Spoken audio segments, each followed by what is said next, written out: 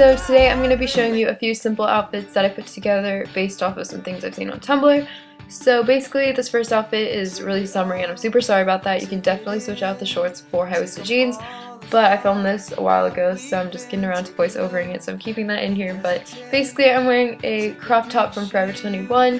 It's really cute and stretchy too, so it's like nice and comfy. And then I'm wearing my Pakistan high-waisted shorts that you guys seen like multiple times, my Dooney and Burke crossbody bag, and a ton of people are asking about my military parka. It's from H&M, and I'm wearing my white Converse.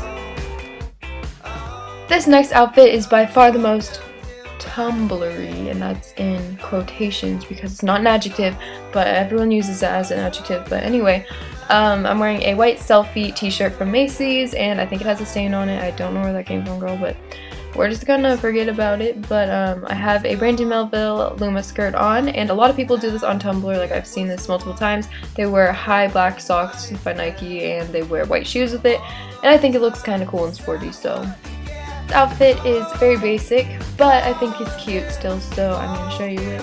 So I'm wearing the light washed American Eagle skinny jeans that I rolled up to add more detail, and then I'm wearing a cotton on t-shirt, like a long sleeve t-shirt that I purchased for only like $5. Can you believe that?